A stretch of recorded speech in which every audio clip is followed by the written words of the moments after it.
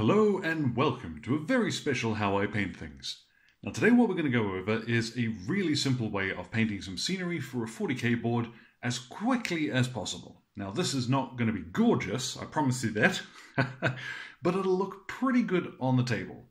So I've got here one of the Sector Imperialis kits, I think this one is. I've used a couple of different bits for it, and I would use this for most of the Imperial scenery that's out there. You can also do the Manufactorum in the same way that I've done the Mechanicus kits previously, but for just straight buildings, we're going to do it this way.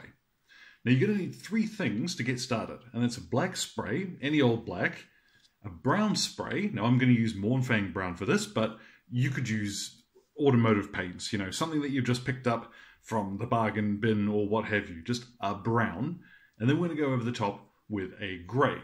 And we're going to do a little bit more after that, you know, we're not going to just leave it sprayed, but for the basics of what we're going to do, it's down to those three sprays, and you'll see what I mean in a second.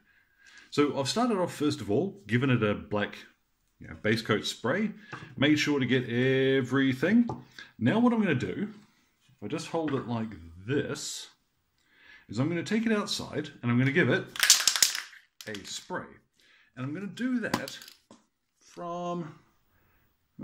let's say about 30 centimeters away. This is really hard to show you on the camera, but you want to come down at an angle, all right, so that you're leaving some of the black behind in the recesses.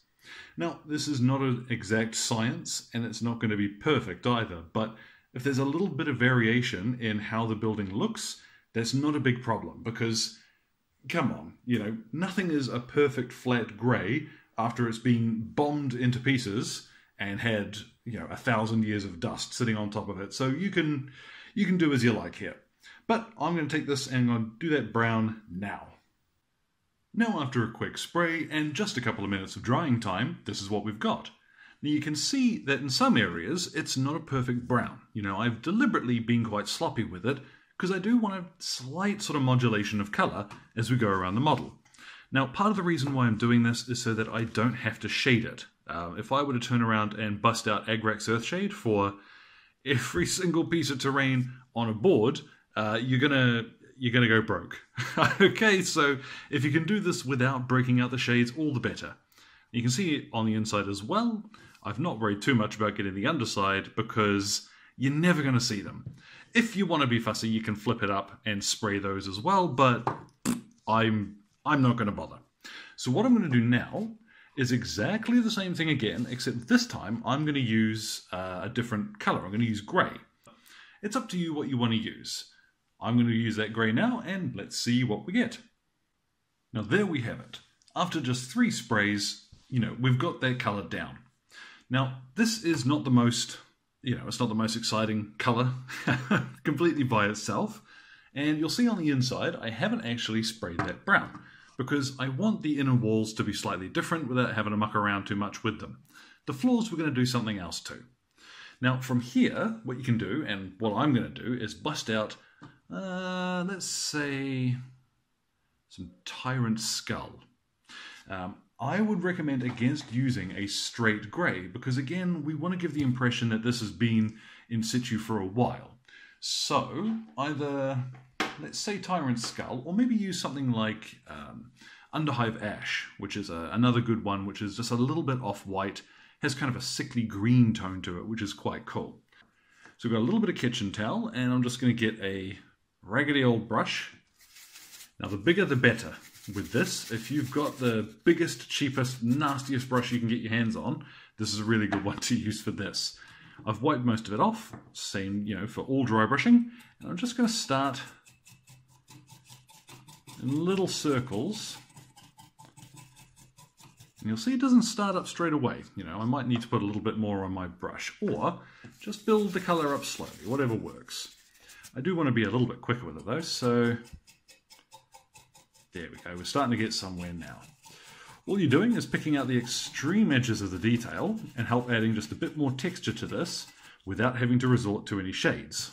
So, round and round and round we go. Now this is a little bit time consuming, funnily enough, and the bigger the piece of scenery, the more time you're going to need. So bigger brushes are better. I wish I had a bigger one. Let's come back and see what we've got when I'm finished with this though. Alright, now there is our building with its dry brush. Now you can see I've been fairly quick about it, and honestly once I got bored and started putting more on, it looked better. So you'll find your own style that you like. Now I've done the outside fairly heavily with this, and then I've quickly dry brushed over the inside as well, just enough to bring up some of those interior details. Now here, what you could do, like if you wanted to paint these floor panels, Rakarth Flesh or something works really well. Just, actually paint them a solid color and then dry brush them with a white or something, okay? These, on my own table, I don't tend to paint them. I'll leave them this slightly darker brown that hasn't been hit with the grey because I like the dusty, dirty, collapsed look. And if I go ahead and I paint this one with a bright, shiny floor, it's not going to fit in on my board. So I'm not going to do that. But just a quick note on how you could do it for yourself. What I am going to do, though, is on the outside here, we've got two areas of detail on most of these Imperial kits that really stand out. And that's these doors and these reliquary things. These are so cheerful. They are so Imperial it hurts. And I'll show you a real quick way of painting those. But what we'll do to start off with is we'll go for the door, and I've got here Sigmarite.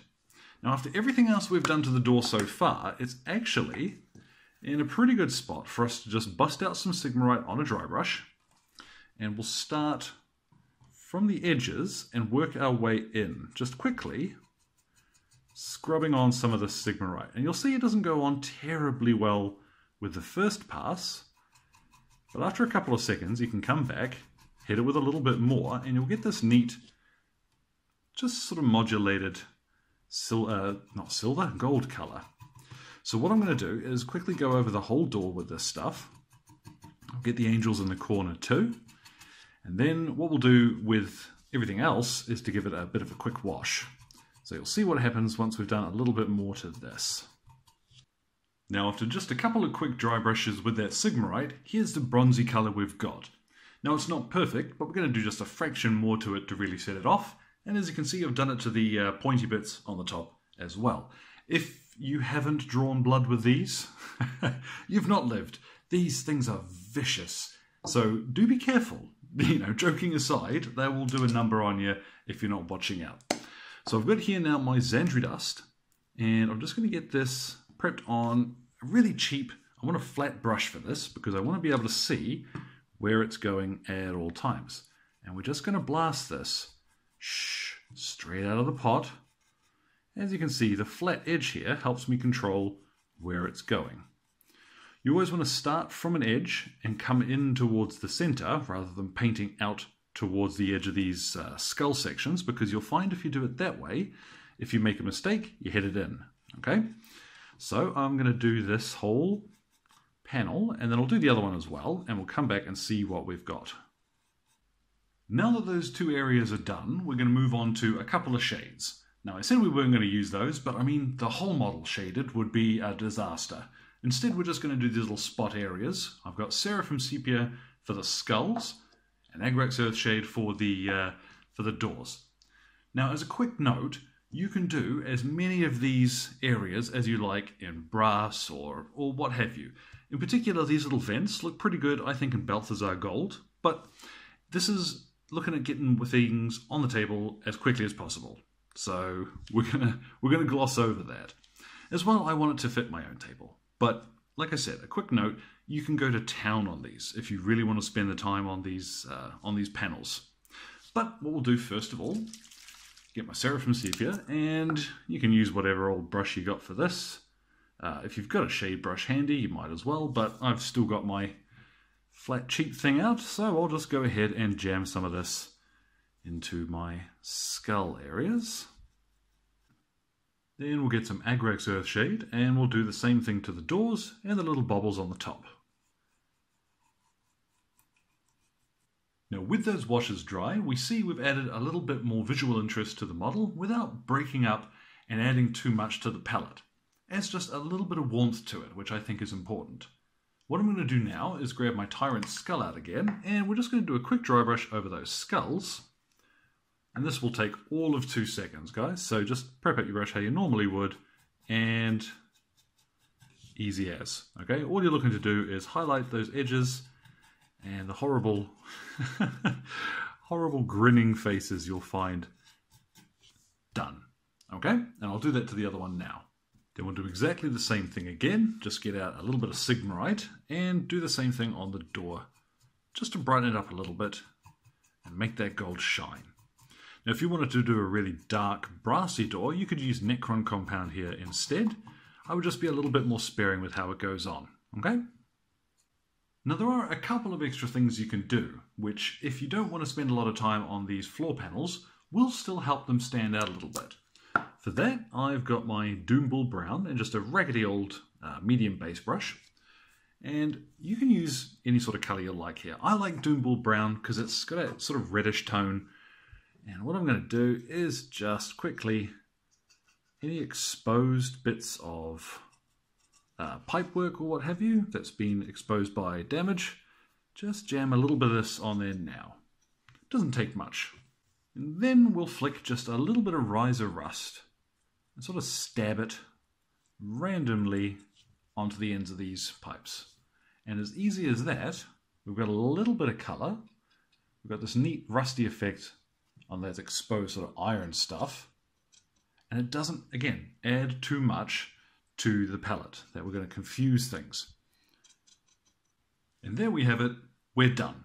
You know, I could get some Necron compound and do in these little metal bits. I could paint all of the skulls in. I could do these little filigree bits. It's up to you. You know, you can go mad. But as far as getting this done as fast as possible, I don't think you can pass this up. Like I said, it's not the most stunning, and you can get some really amazing effects with these kits. But watch what happens when we put a miniature on there. Now let's just raise that up a bit. And suddenly, with the power of context, things look pretty cool. You know, I think your models ought to be the star of the show.